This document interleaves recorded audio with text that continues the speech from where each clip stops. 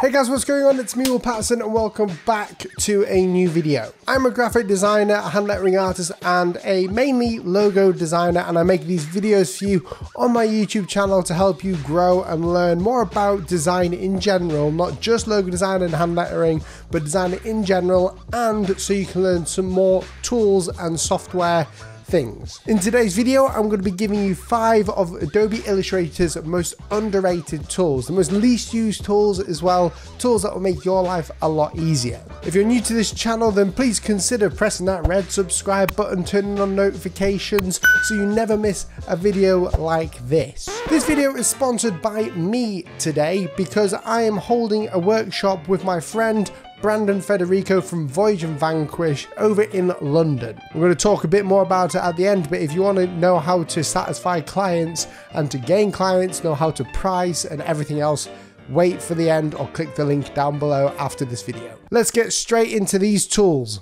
This first tool is called Recolor Artwork. Now the coolest thing about Illustrator is obviously everything's done by vector, so this means that we can change colors very easily. Beforehand you would normally have to bring out the artboard, and then when you've brought that out you'd go through each different color and change them, but you kind of like the way the colors work together, you just don't actually like the color. Well, the Recolor Artwork tool makes it so much easier to recolor your artwork in many different ways. All we need to do is make a copy of the illustration. Here's my sad illustration here. Highlight all the shapes and the colors inside of this illustration that you want to change.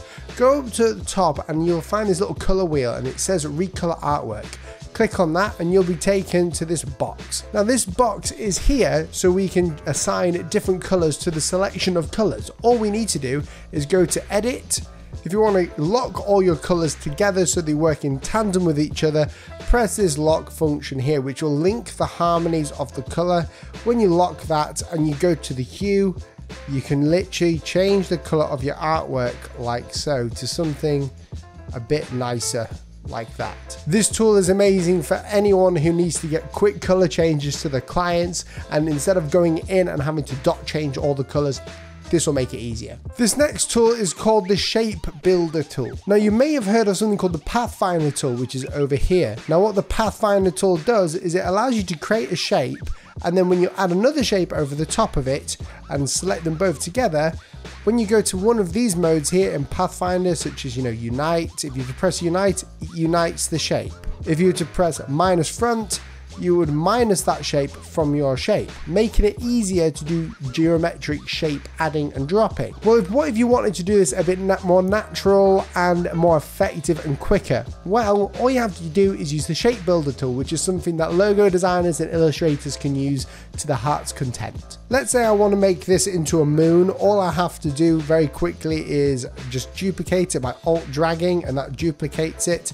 Now I want to take this moon or this part of the circle away from this circle, leaving it with a crescent. Well, all we need to do is, in fact, I'll just move that there so it's a proper moon. All we need to do is highlight both the shapes and we can press Shift and M. And what this does is it gives us this cursor with a plus in front. And when you press Shift and M, it's actually taking you to the shortcut of the Shape Builder tool, which is found here on the left. Now what this allows us to do is it allows us to add and subtract shapes from the selection that we've got. So everywhere where a shape is interacting with another one, you can see it's highlighting. What if I wanted to, just keep that shape as it is? What if I wanted to get rid of this? Well, you hold Alt and it will get rid of. If you don't hold anything and you just drag or click, it will add to the shape. So it works like the Pathfinder tool, but it's a bit easier. Now to create the crescent, all I needed to do was, hold Option or Alt, and it gives me the minus on my cursor, and all we have to do is drag in to get rid of them, and we've created a perfect crescent moon that we can now go ahead and put in our artwork. This also applies in many different areas. You can scale this up if you wanted to. This is just a bad example for me to show you, but we can use another shape like a square just to map out where it's crossing the borders outside of the artboard. We can highlight the shape by selecting them all, shift clicking, go to your Shape Builder tool and just minus all these shapes out. And there you go, it's no longer outside of the artboard. The next tool is probably one of the best and most fun tools, and it's pretty new too. It's called Freeform Gradient. What the Freeform Gradient tool allows us to do is to have more control and to add multiple gradients in a more intuitive way on our screen rather than just using sliders. Let me explain. Go up to your window, go grab the gradient function here, and it should open somewhere on your screen this window. This is the gradient window. All we have to do is on the gradient window here, go to Freeform Gradient. When we click it, it might lag for a second, and all we need to do is drag around some points and create other points. Now each point is a gradient, and you can actually bring them out, bring them in.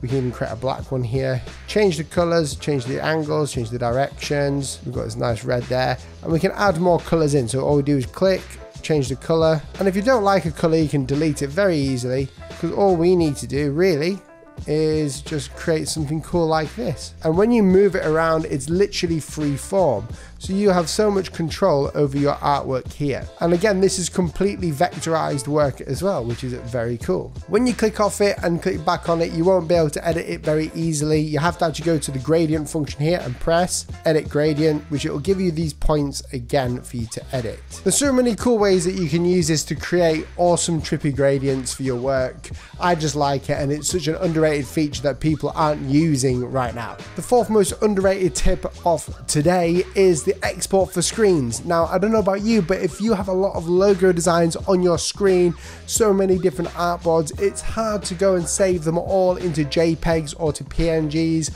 or to other files, different file sizes.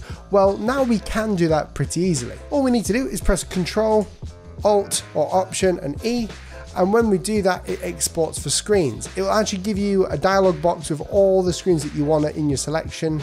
You can choose your range, you can choose where you want it to be inputted. I'm going to choose my Creative Cloud. You can choose the size, the format, and you can add another scale to this, including we can do ×4 PNG. And then when we press export artboards, it will export them all instantly and then bring up the file opener to show you where your work is. This is great for anyone who needs to send some work to different people in maybe a few different file formats. It will save you hours. And the last tool is for anyone who loves the pen tool, or anyone who loves editing anchor points. If you don't know, I specialize in logo type design, so I do a lot of anchor point setting. So I edit a lot of anchor points on a daily basis. Anchor points are these little fidgety things here. These points here are what makes a vector shape a vector shape. It actually is the border, and the way that we manipulate that has a direct consequence to the shape. Now, although in the workshop that I'll be giving, I'll be teaching more about this and how to professionally set your anchor points in logo type design and icon design and hand lettering. This tip is for anyone who's finding it very hard to see what's going on their screen or needs more control over their anchor points. All you need to do is press Control or Command K, and it will bring up your preferences. And we're going to go to the second one down after General, which is Selection and Anchor Display. And all we need to do here is we get this little slider.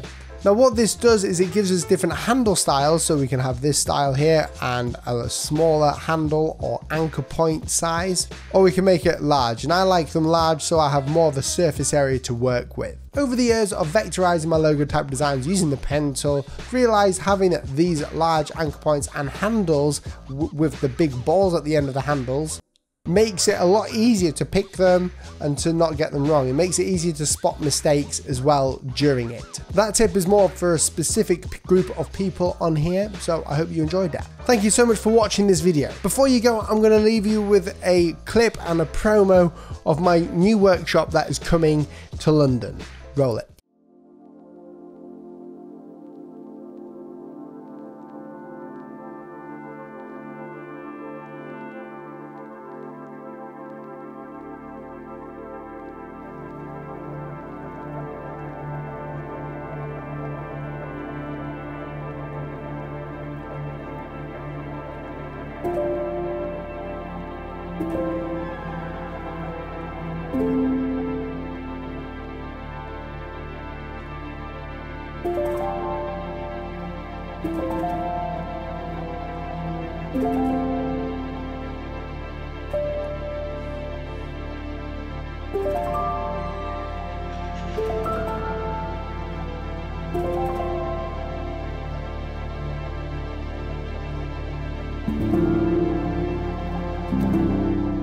That promo was promoting the logo design process workshop in London, from creative brief to final delivery. The whole workshop is centered around new and experienced designers looking to do more logo design work in their freelance career. We're going to be talking and showing you exactly how to get clients like I get, showing you how to work out the client's goals when they don't know themselves, and how you can have client success. Brandon is a strategy guy. He knows exactly how clients work and tick, and we know this because I've worked for him because I branded his design agency.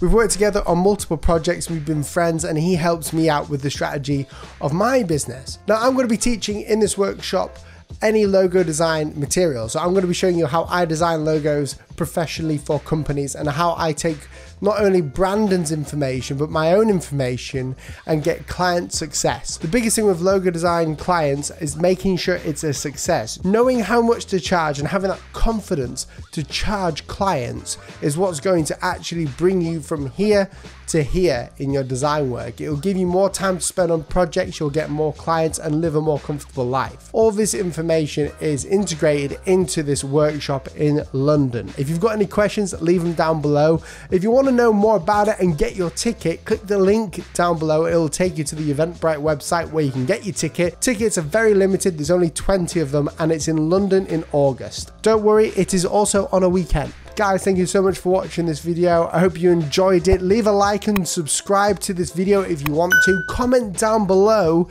your questions regarding this video or any tips that you know. If you didn't like the video, click that dislike button twice and I'll catch you in the next one. See you soon. Goodbye.